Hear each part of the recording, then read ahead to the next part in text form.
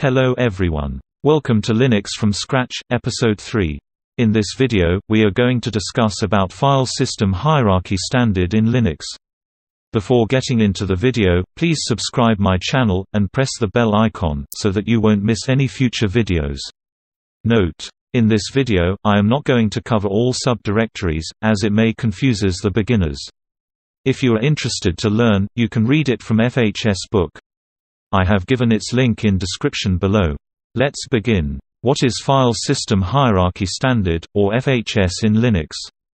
The File System Hierarchy Standard defines the directory structure, and directory contents in Linux distributions. It is maintained by the Linux Foundation. This standard enables softwares, and users to predict the location of installed files and directories. It is possible to define two independent distinctions among files, shareable versus unshareable, and variable versus static. In general, files that differ in either of these respects should be located in different directories. This makes it easy to store files with different usage characteristics on different file systems. Shareable files are those that can be stored on one host, and used on others. Unshareable files are those that are not shareable. For example, the files in user home directories are shareable, whereas device lock files are not. Static files include binaries, libraries, documentation files, and other files that do not change without system administrator intervention. Variable files are files that are not static. Shareable files can be stored on one host, and used on several others. However, not all files in the file system hierarchy are shareable, and so each system has local storage, containing at least its unshareable files. Static and variable files should be separate.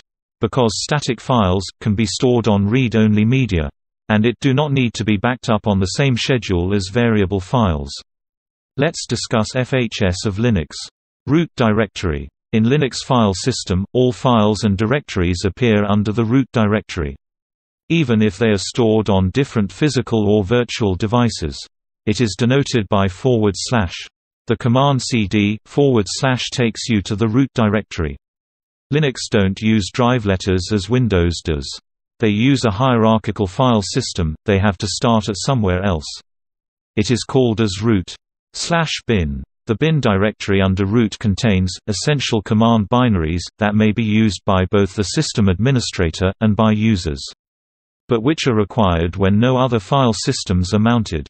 It may also contain commands which are used indirectly by scripts. There must be no subdirectories in bin. You can go to the bin directory to see the command binaries. /boot. This directory contains everything required for the boot process except configuration files, not needed at boot time, and the map installer. Thus it stores data that is used before the kernel begins executing user mode programs.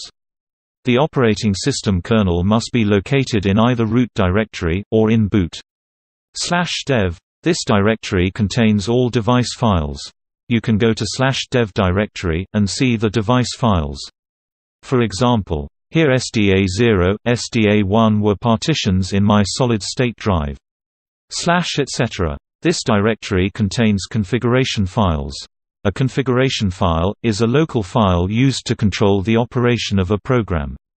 It must be static and cannot be an executable binary. It is recommended that files be stored in subdirectories. For example, in this subdirectory Apache2, there is a file named apache2.conf. This is the main Apache server configuration file, and it is editable text file. /home. It contains non-root users' home directories. User-specific configuration files for applications are stored in the user's home directory, in a file that starts with the dot character. If an application needs to create more than one dot file, then they should be placed in a subdirectory, with a name starting with a dot character. In this case, the configuration files should not start with the dot character. /lib. This directory contains shared library images, needed to boot the system and run the commands in the root file system. That is by binaries in bin, and sbin. /media. This directory contains subdirectories, which are used as mount points for removable media. Here you can see that Win10 is name of my pen drive. It automatically gets mounted in media directory when it plugged in. /mount. This directory is provided, so that the system administrator may temporarily mount a file system as needed. The content of this directory is a local issue, and should not affect the manner in which any program is run. /opt. Opt is reserved for the installation of add-on application software packages. If you installed software like Java, you can see its packages in opt directory. Without any add-on application, it will be empty. /root. This is not root directory. This is just a home directory of root user. Unless you are root or a sudoer, you cannot access this directory. /run. This directory contains system information data, describing the system since it was booted. Files under this directory must be cleared at the beginning of the boot process.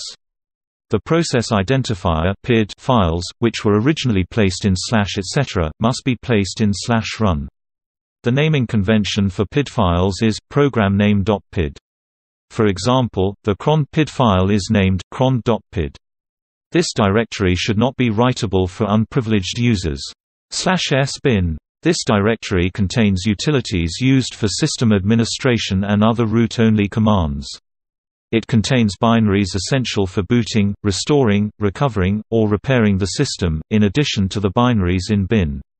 There must be no subdirectories in sbin. /srv. It contains site-specific data, which is served by this system, such as data and scripts for web servers, CGI scripts, data offered by FTP servers, and repositories for version control systems. /tmp. The TMP directory must be made available for programs that require temporary files. /USR. USR is the second major section of the file system. USR is shareable, read-only data.